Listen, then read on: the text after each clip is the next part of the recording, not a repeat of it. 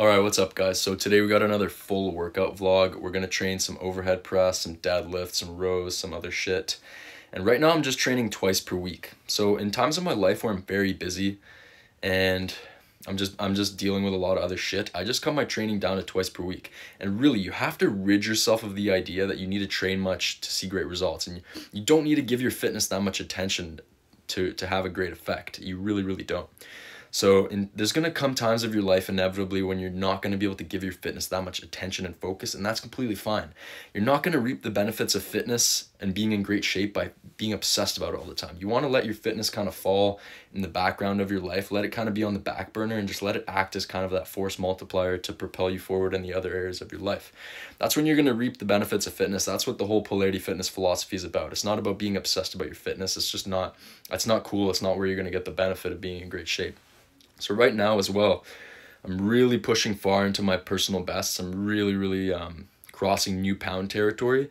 And one thing that you need to do, and that can really help when you're in this situation, is to cut your volume, cut your frequency down even more. You cut the exercise selection back to just kind of the basics, and really just put more attention into your recovery, your recuperation, getting strong at your key lifts.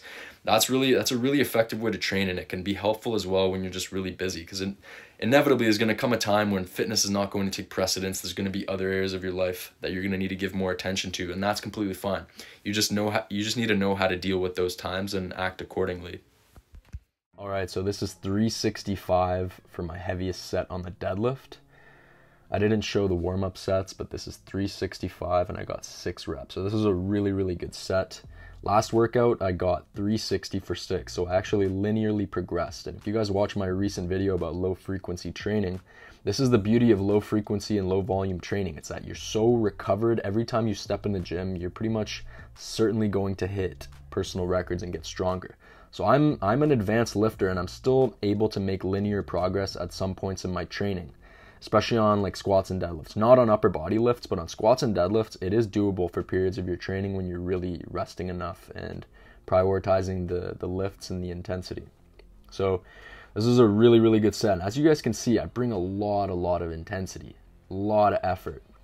So for people who don't think you can make incredible results training just twice per week, you're wrong. Like, if you bring the necessary amount of effort, you can 100% make incredible progress training just twice per week.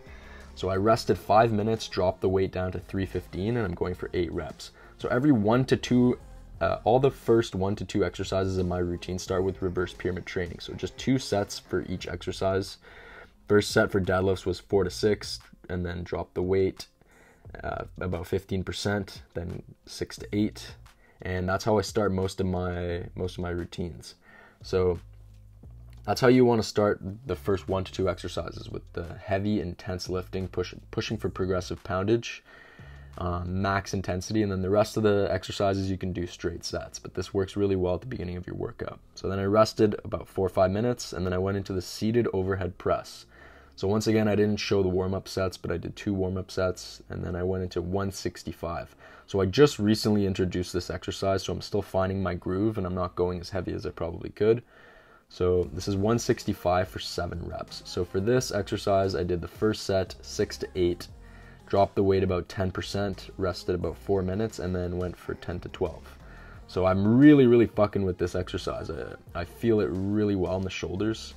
And after deadlifts, when the lower back is fried, this is definitely a really good variation to throw in.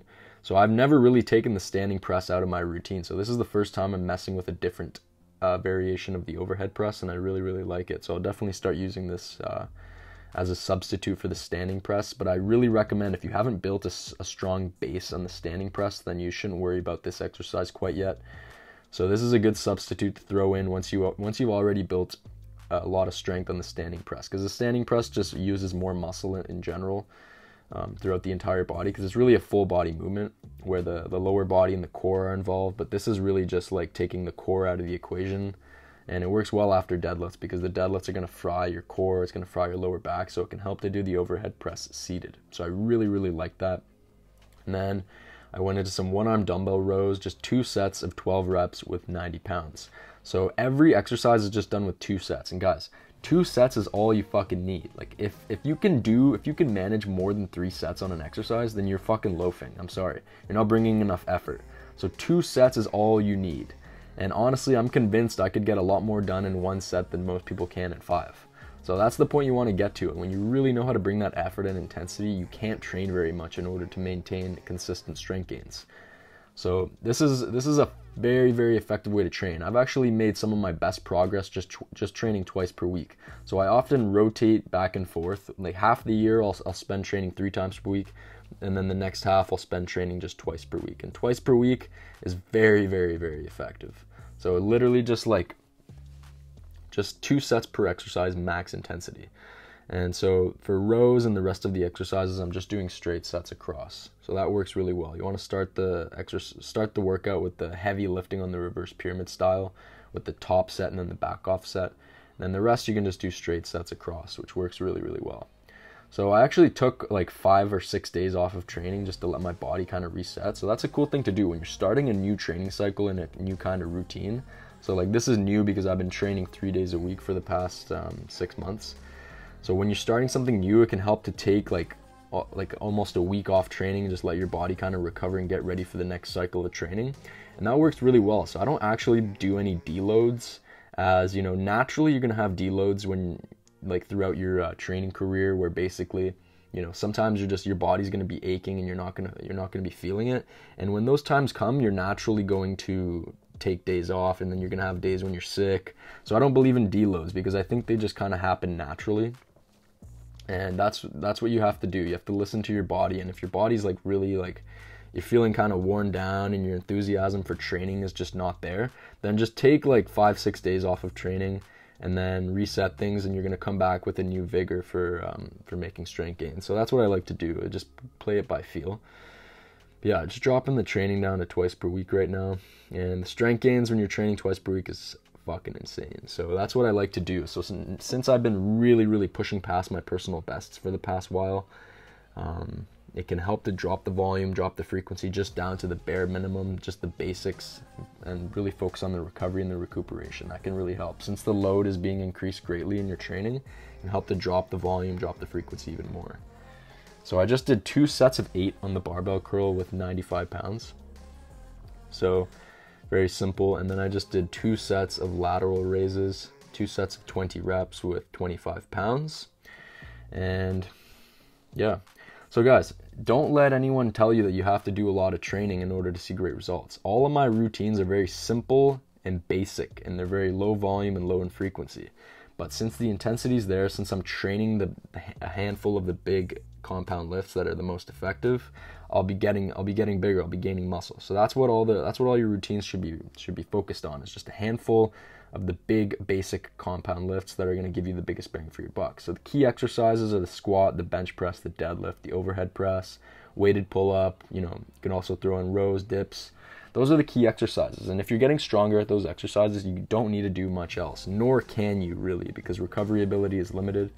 And when you're really bringing intensity and your primary goal is progressive poundage, you can't train that often. You simply can't. When you're a drug-free lifter, it doesn't work that way. So, you know, due to the fucking fitness industry and all these skewed perceptions, people think they have to train so much. But really, guys, if you look back at the way guys used to train back in the day when they didn't have access to drugs and all the excess shit that we do now, this is how they trained. It's very simple routines focused on the big basic exercises, you know, just a couple of isolation movements per workout, and that's really it. A lot of rest, a lot of good nutrition, and not much machine work. Machines were only really introduced like very, very, very recent. So this is how it's done when you're drug free. So then I just went into 2 sets of 30 reps on the neck curls. So this is a 45-pound plate. My neck's getting real strong, real thick. But yeah, I love throwing in some neck curls. You could have like the most jacked physique, but if you have a skinny neck, you don't have that look. You know, you just don't have it. You got to get a little bit of thickness in the neck, and naturally deadlifts and such will build the thickness around that area and like bulking. But it's nice to throw in a couple sets of neck curls. So that's it for this workout, guys. Super simple but super effective. The intensity's there, and I'm pushing for progressive poundage. That's how it's done.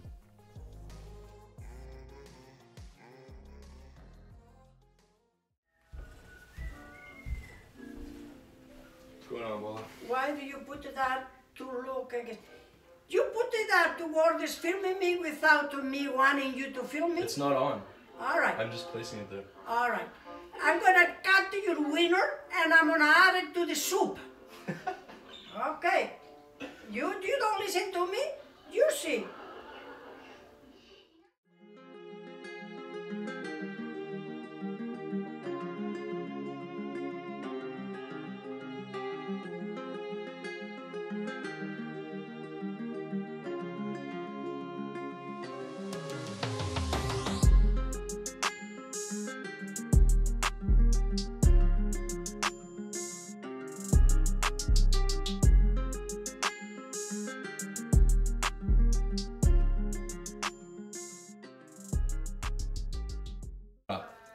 Is the city of the university.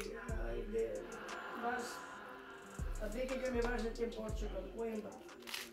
When, let's say that I tell somebody, go fuck yourself, they get upset. They should really say, hey, it's not a bad idea, thank you, instead of getting upset. Why? Because if I say, go fuck yourself, maybe they go do it and feel good about themselves.